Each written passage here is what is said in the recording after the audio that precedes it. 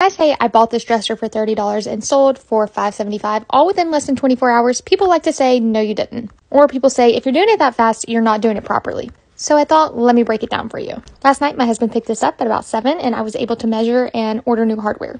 1-day shipping, you know the rules. So this morning, while my son was at school from about 9:30 to 11, I was able to remove the stain off the top, scuff sand, and clean some of it, and patch some holes with wood filler. Then I had to go run some errands and pick up my son from school. Here's a very important part, that you get a recliner and an iPad for your child to keep them busy. So after we had lunch, this is when we came out here and I painted it. I do use a fan to make the paint dry quicker. And while the paint is drying, I do use a paintbrush to get the inside of the drawers. But I only prime if I'm painting in a light color or over laminate, so no priming needed here. Then I was able to restain the top. Then my husband got home around 3 and I was able to stage and put the hardware on. It's sold.